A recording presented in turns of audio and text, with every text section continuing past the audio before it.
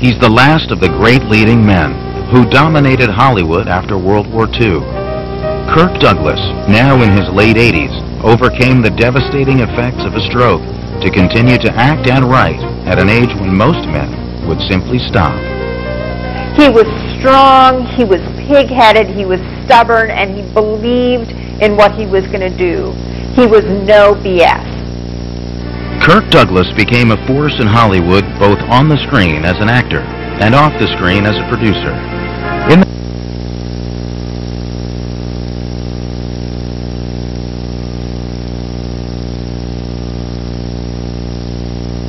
the century. Like so many Americans, his family's fate was shaped by persecution and poverty. Kirk Douglas's parents were Jewish peasants who lived in fear of the Cossacks and the pogroms. When Kirk's mother saw her brother clubbed to death, America became a dream of salvation.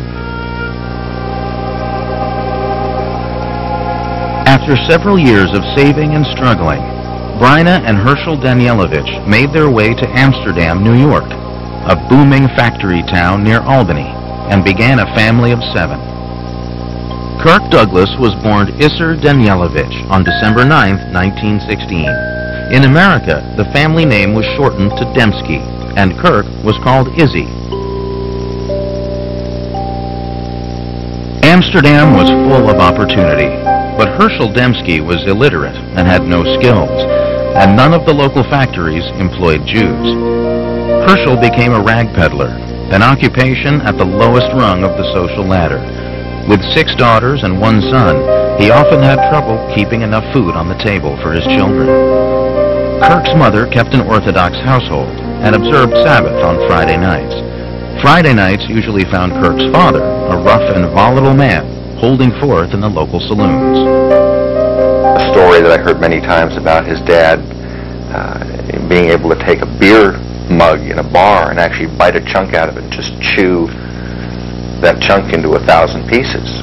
Kirk and his sisters never knew what to expect from their father. One day Kirk went out to play and he split his head open on the bridge.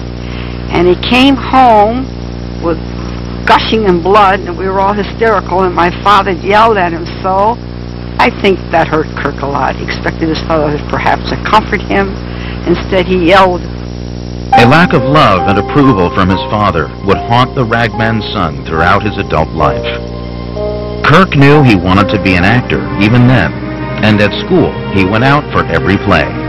The stage was one place he got the attention he craved at home. His family was coming apart at the seams. One day the family gathered at the kitchen table, drinking tea. And my father was breaking off a hunk of sugar and slurping the tea through the sugar, and he looked so big, so formidable. And the more I looked at him at the end of the table, I felt smaller and smaller until I thought I was going to dissolve. And I took a teaspoon of hot tea and I flipped it right into his face. Jesus, he was like a roaring lion. He reached across, he grabbed me, he threw me through a door, and I landed on a cot. But I didn't die. I survived. When Kirk was a teenager, his parents finally split up, and the children lived with and supported their mother. Despite his home life, Kirk was growing to be a gregarious and eager to please young man who was voted most popular by his classmates. Kirk graduated high school with honors. Like his father, he had trouble finding work because he was Jewish. Sometimes I'd say, well, I'm half Jewish. If I felt that way, well, it's only, you know, half as bad. And I remember a time one summer I got a job somewhere. I said, my name is Don Dempsey. I resented it, but I played the role. In 1935, he decided to take a shot at college. Kirk and a friend hitchhiked to Tony Private St. Lawrence University in Canton, New York. Their last ride was in the back of a truck hauling manure. Before he had a chance to bathe, Kirk presented himself to the dean. He confessed that he had only $163 for tuition. Nevertheless, the dean was impressed with Kirk's determination and arranged for a college loan. His social life wasn't so easy. He wanted to join a fraternity and was rushed, then blackballed when the brothers found out he was a Jew. The rejection didn't seem to slow his campus ambition. Kirk threw himself into activities, especially theater. And he became the first president of the student body ever elected who was not a fraternity member. Actually, Kirk hated the class president's job, but he had proved he could make it, even as an outsider. He graduated from St. Lawrence with many honors and few regrets. Kirk performed in summer stock, where fellow actor Carl Malden helped him choose a stage name that would appeal to the American public. Izzy Dembski became Kirk Douglas. Then he set out to make that name known on Broadway. In the cold fall of 1939, Kirk arrived in Manhattan, flat broke, wearing the only coat he had, a thin second-hand raincoat that was a gift from a college buddy. Within months, Kirk won a scholarship at the prestigious American Academy of Dramatic Arts. There he encountered a pretty 16-year-old aspiring actress. I thought he was pretty snappy, I'll tell you, and he was. Lauren Bacall developed a bit of a crush on Kirk. And he was a waiter at Kraft. I used to go there with my mother and order ice cream sodas and have him bring them to us. She set out to befriend him with a gift. The only coat he owned was a raincoat, actually. He had no money at all.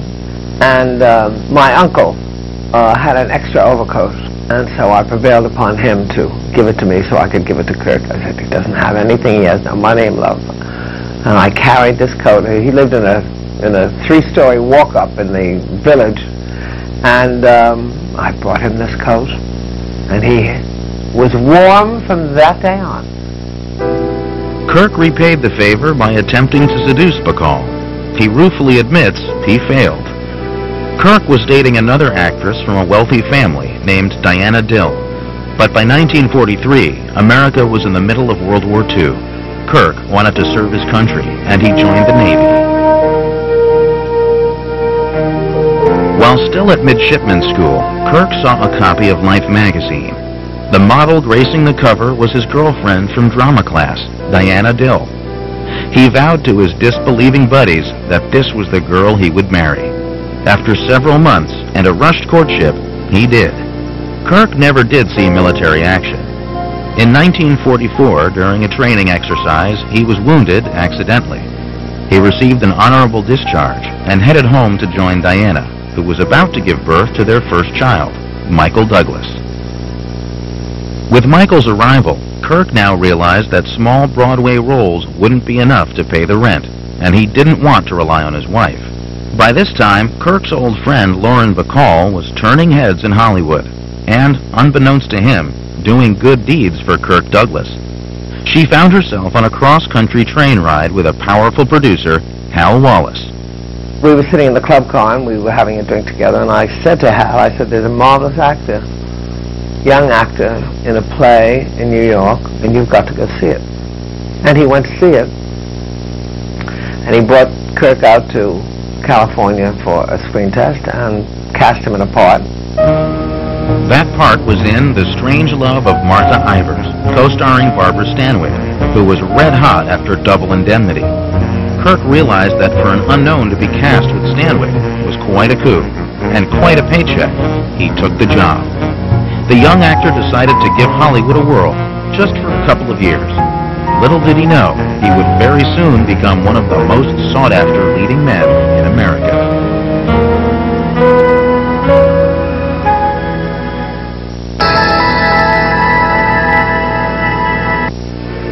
Nice. Your room, I mean. It's been a long time since I've been here.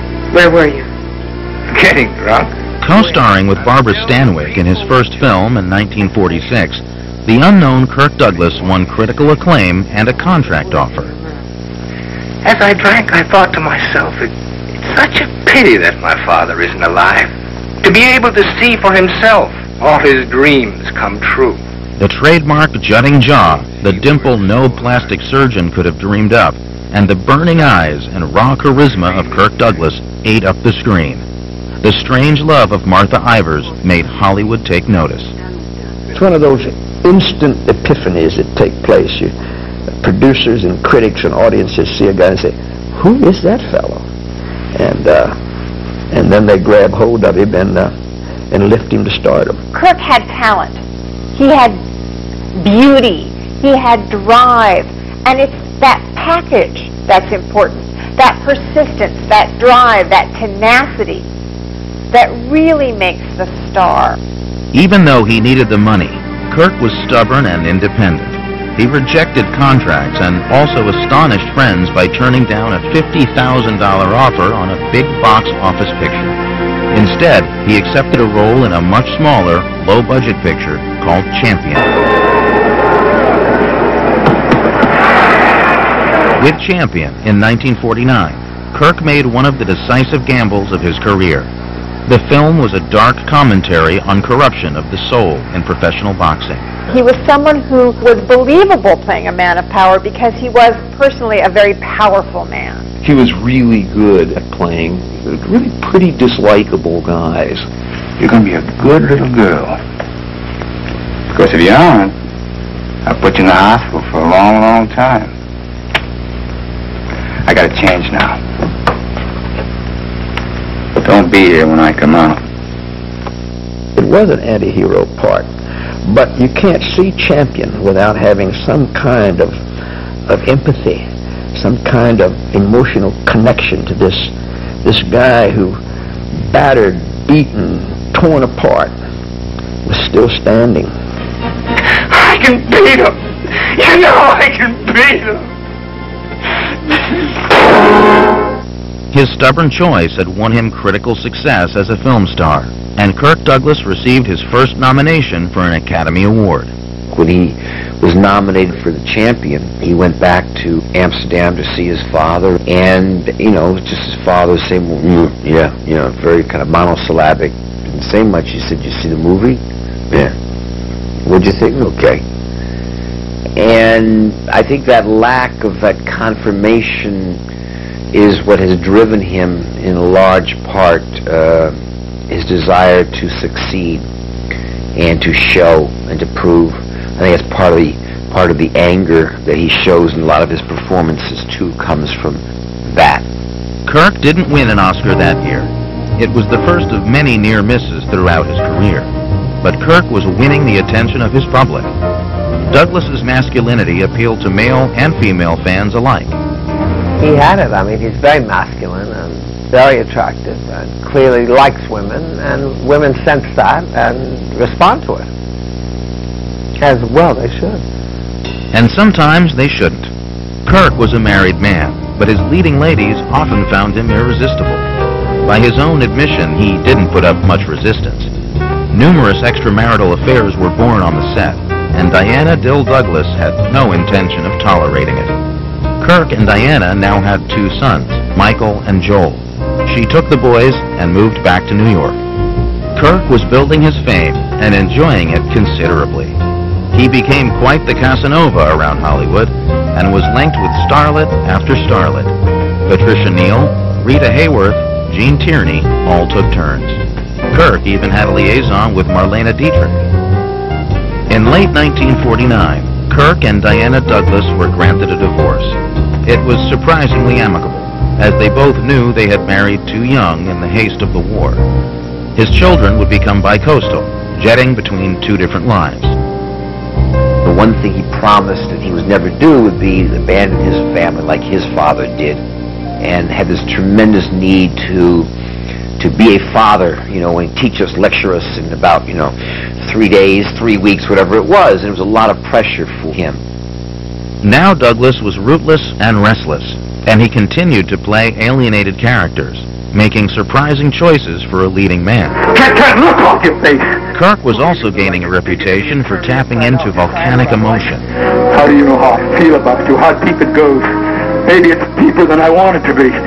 Maybe I don't want anybody to own me, you or anybody. Yeah!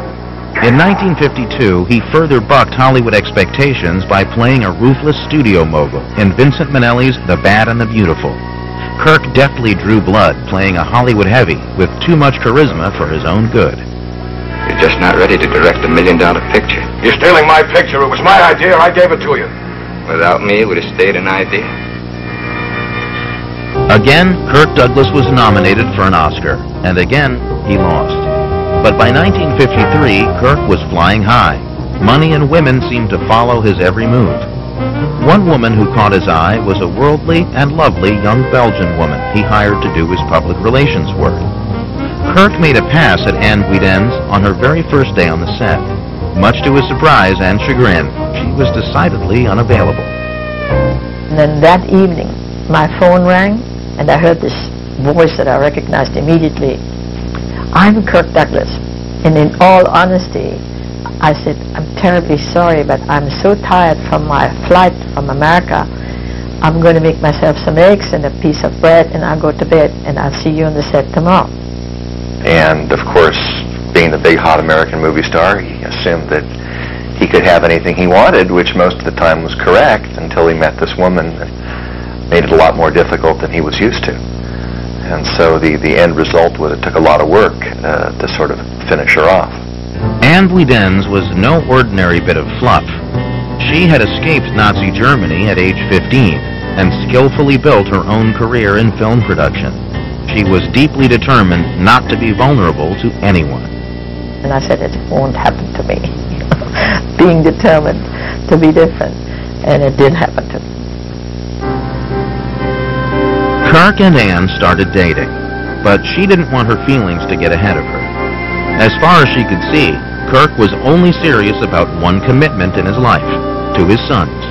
But in 1954, when Kirk received word that his father, Herschel Danielovich, had died, he seemed ready to make serious changes. He invited Anne to come visit him in Los Angeles for a few months. She had been waiting for the call and joined him eagerly, expecting to leave when his children arrived for the holidays. He came one day and he said, I have to talk to you. My children are coming to visit me. And my heart sank. I said, yes. And he said, and I think it is better. And he stopped and he said, I think it is better for you and me to get married. I nearly fainted. Kirk realized that in Anne, he had found a partner for life. Kirk had finally settled down, but that didn't mean he would stop taking risks. He wanted more control over his movies and more profit. The maverick actor decided to become a producer. But as his fame peaked, Kirk made the gutsy and unusual move of forming his own production company. He named it for his mother, Rhina. He wanted to be a producer because he wanted to control that picture. Now today, most big movie stars today want to do that. But he wanted to do it in an era when the studios totally controlled everything.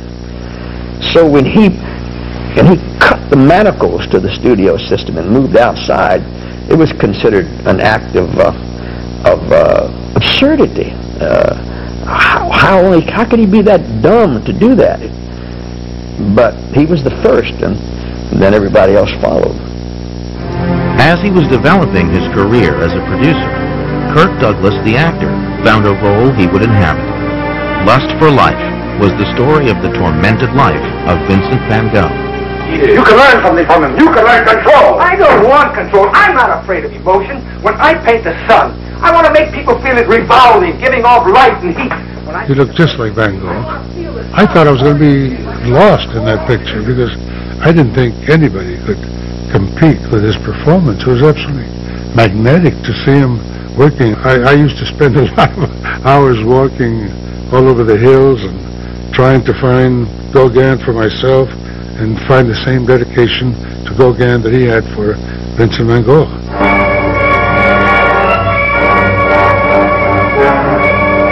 I watched this man possessed, and when he cut his ear off in the mirror, my brother, my Joel, just ran out of the theater screaming hysterically, and I was close behind, and we sort of totally lost perspective.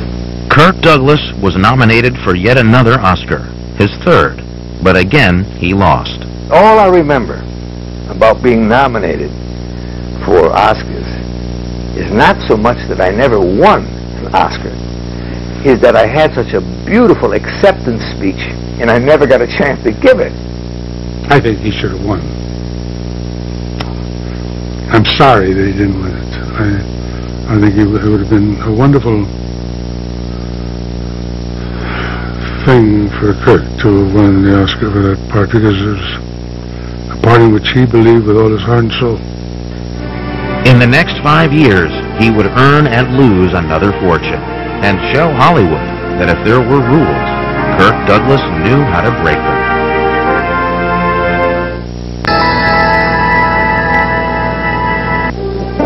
In the 1950s, Kirk Douglas was happily married to Ann, and in 1955, they had their first son together, Peter. Kirk's family life was thriving, but he was working like a madman and couldn't spend much time at home. He had this drive. He was worried that if he wasn't working, that he wouldn't make any money and he would be poor again. So it was this fear that made him do sometimes 3 movies a year, sometimes 3.5 movies a year, which is unheard of.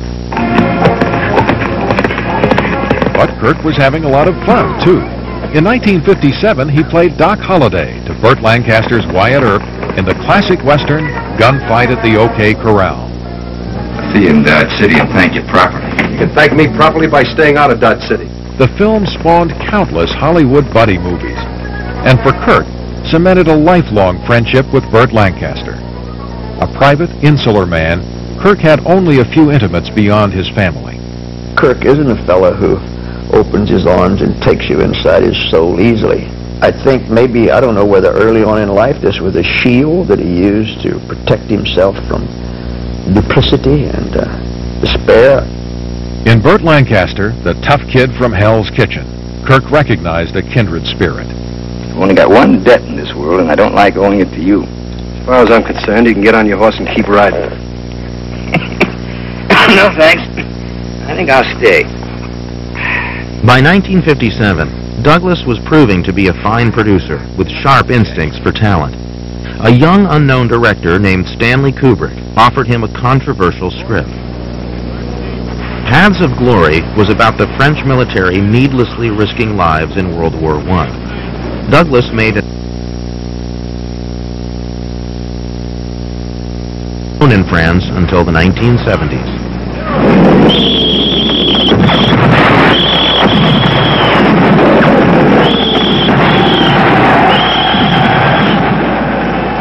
All in all, in the 1950s, Kirk Douglas was in the prime of his prolific career.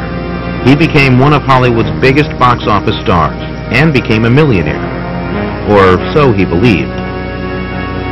Kirk had complete faith in his business manager.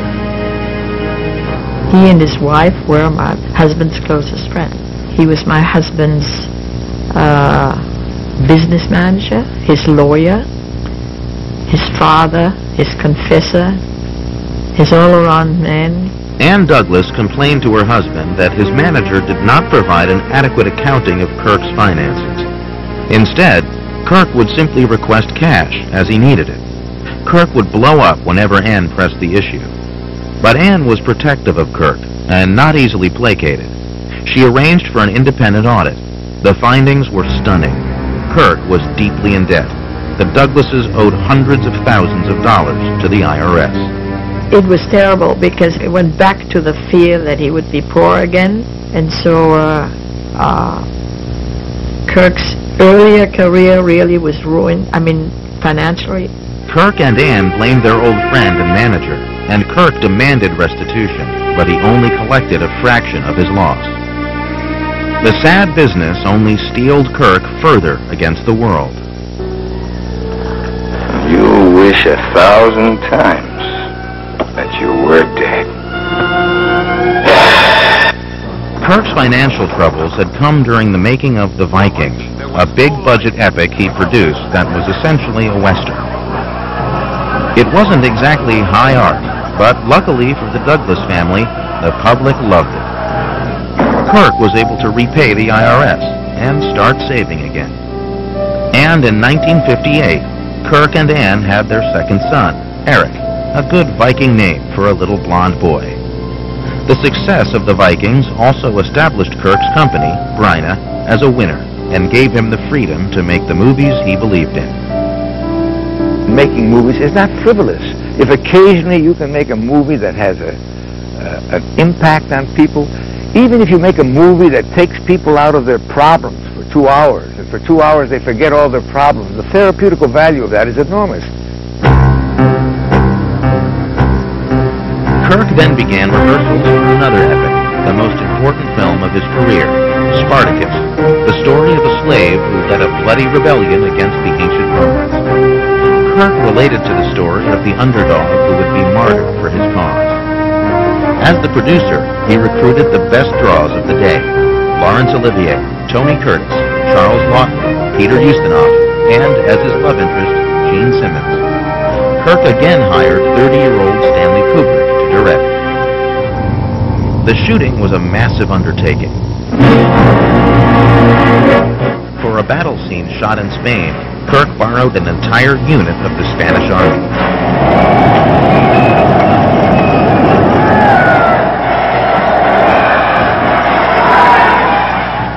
In hiring the legendary Dalton Trumbo to write the script, Kirk Douglas also altered the course of Hollywood history. The McCarthy hearings still cast a shadow over 1950s Hollywood, and Dalton Trumbo, like other writers accused of being communists, was blacklisted. The studios would not openly hire blacklisted writers. They could only work secretly, using pseudonyms. It was a time where there was a lot of fear, and also studio heads were frightened. And a lot of people's lives were ruined, and a lot of jobs were lost, and it was a very bad time. After the film was made, Douglas and Kubrick debated what name should be used to credit Dalton Trumbo, the assumption being that they had to lie. Kubrick volunteered to take the credit, which annoyed Douglas. And they banded around several names, and finally Kirk looked up and said, "Wait a minute. Let's put Dalton Trumbo's name. What are they going to do to me? Are they going to shoot me, execute me, give me a cigarette and a blindfold? This picture's made. Universal's going to put it out. I'm putting Dalton Trumbo's name on there." And he did. It was a very important step in breaking the grip of the blacklist on Hollywood. I think Douglas was certainly a shrewd man, probably judged that the climate was shifting in such a way that he could make this act. But that's not to take anything away from the act. Kirk was risking a public boycott of Spartacus and isolation in Hollywood. He's got a lot of guts, Kirk. I mean, he's not afraid to try, to do what might be unpopular if he thinks it's right. Kirk had gambled his reputation, and it paid off. There was no significant backlash against Spartacus. Other producers soon followed his example. With one cut of a sword, he cut that Gordian knot, and the blacklist was over. The incident was emblematic of Kirk Douglas's approach to life, as the ultimate outsider who could make Hollywood play by his rules. But in the next decade, Kirk was to learn he couldn't have everything he set his sights on.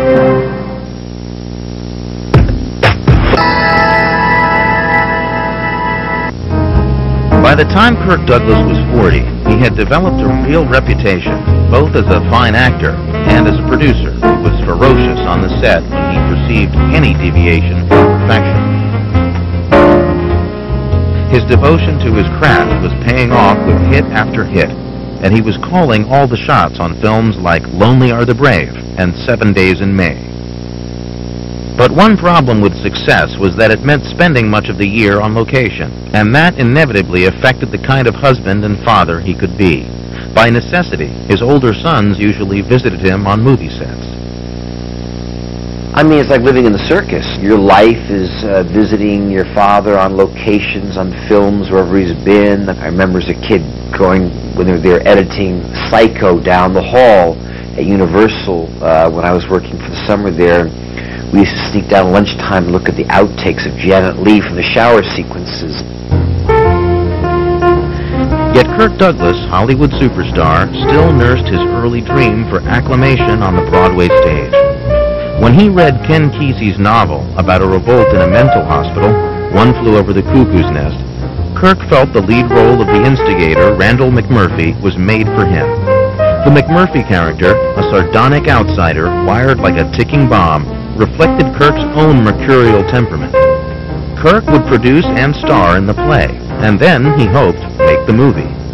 The critics, however, saw nothing funny about lunatics making jokes, and wrote murderous reviews. The play closed within months. Kirk temporarily put Cuckoo's Nest aside to pursue another challenge. Where's the women's booth? Send someone back to the fort for help. Since he had so often been accused of directing his directors, he tried his hand at directing himself. Scalawag was a pirate tale with a circus theme. The script teetered perilously close to self-parody. A roommate of Michael Douglas's, young Danny DeVito, was cast in a minor role. Here, Peg. I made us a tally sheet. It was like kind of a strange combination of a movie because we had horses and we had the pirate ship and we had the parrot and the kid and the girl and the, and the band of men and the, so it was a lot of stuff going on.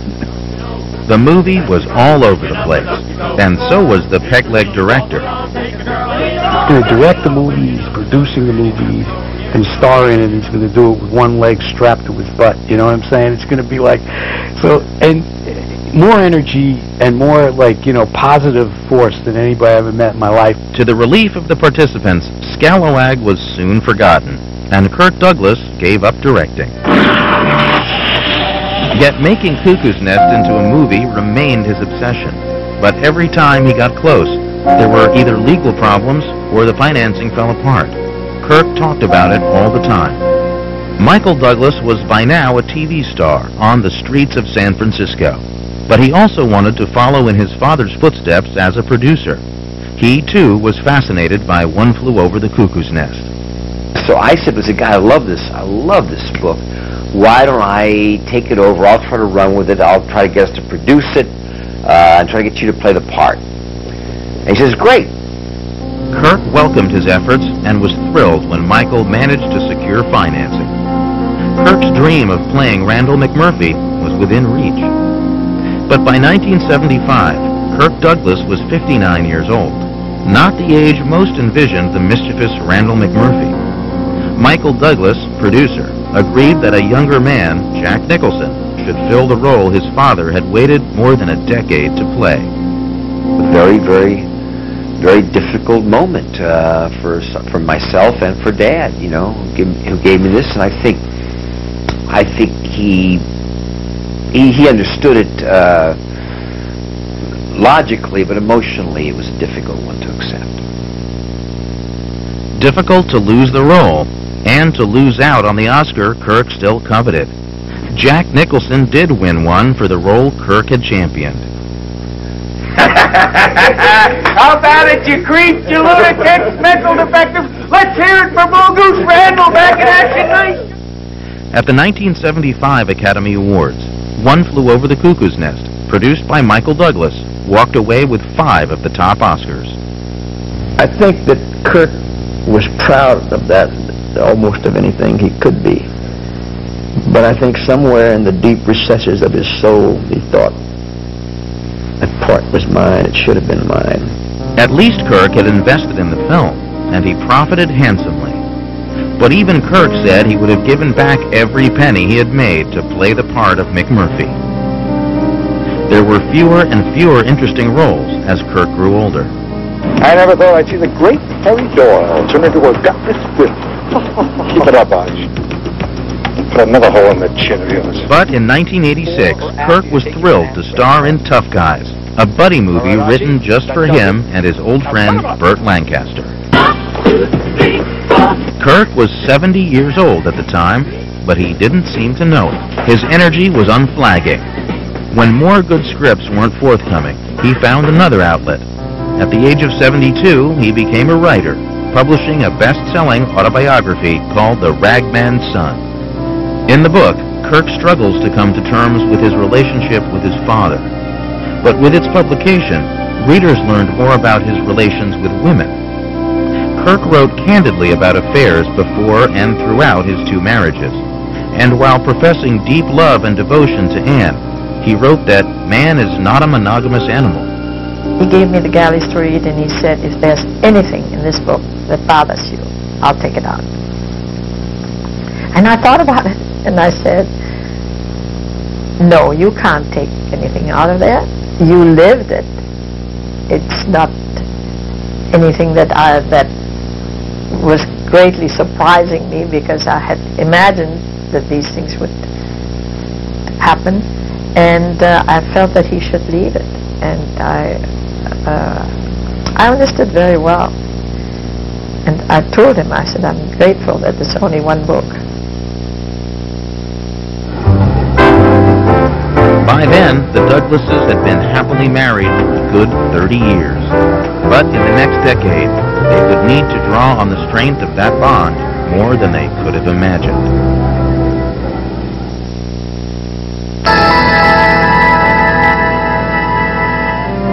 At the age of 75, Kirk Douglas was finding joy in a new career as a writer.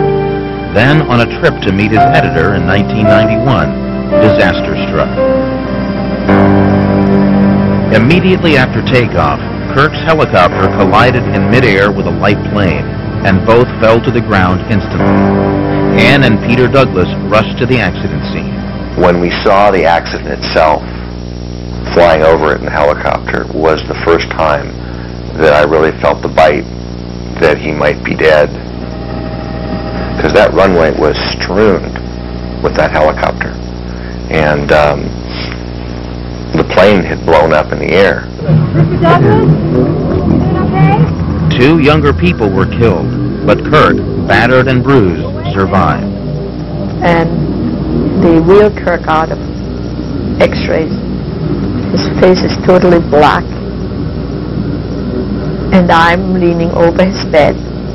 And I said, you know, hi, honey. Kirk, it's me. And he opened his eyes.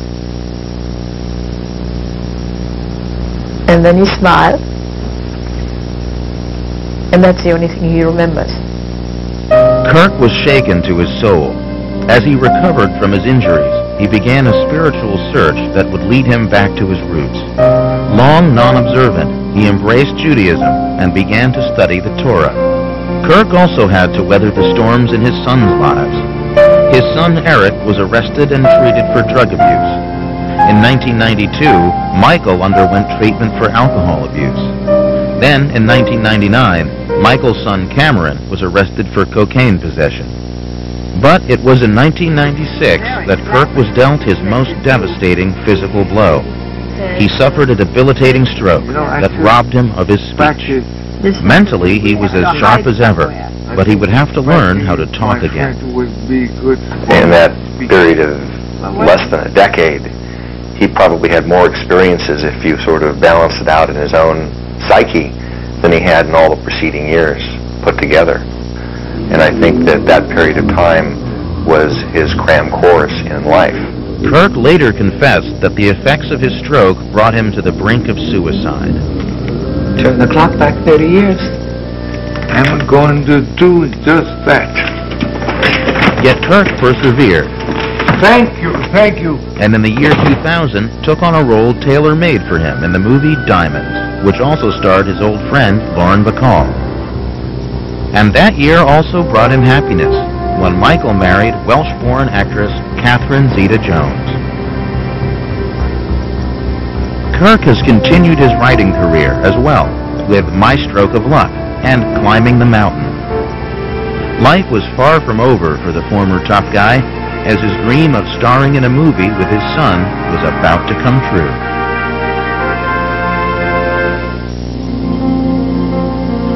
Kirk Douglas had been reading a script for a movie he hoped to make with his son when he suffered his stroke in 1996. Michael promised Kirk he'd still make the movie whenever his father regained his speech. True to his word, Michael produced It Runs in the Family, which opened in 2003. It featured Kirk's first wife and Michael's mother, Diana. Michael's son, Cameron, also starred in a comedy about 3 generations of some very spicy men. Damn!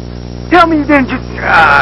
schmuck! With Kirk Douglas, what you have is an actor who's really on the Rushmore of big stars. You could see his face chiseled in granite. Kirk Douglas's reputation as one of America's greatest movie stars was already secure.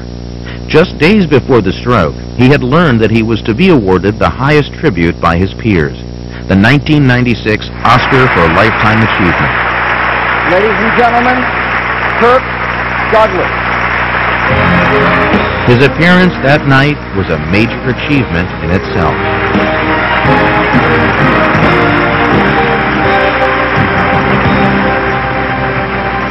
My tears were about the industry, his cohorts giving him a standing ovation. I truthfully felt it was long overdue. I'm very defensive and protective of my father. I think, he certainly deserves an Academy Award, not a Life Achievement Award. Kirk had been working hard on his speech therapy, but the family worried about his performance.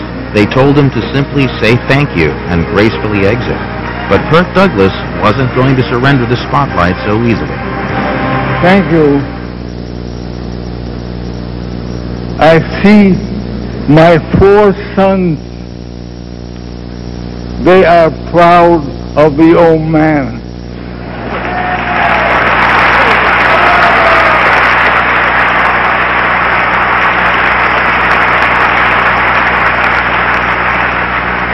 And I am proud too. Proud to be a part of Hollywood for 50 years. But this is for my wife, Anne. I love you.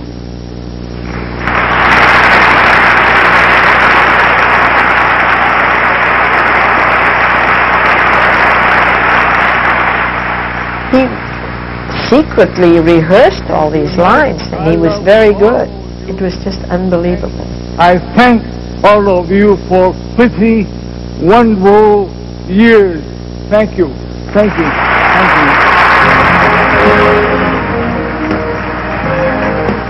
you. He had started with less than nothing, but he had always believed anything was possible through the sheer force of his own will. And that night, all who were watching believed it too.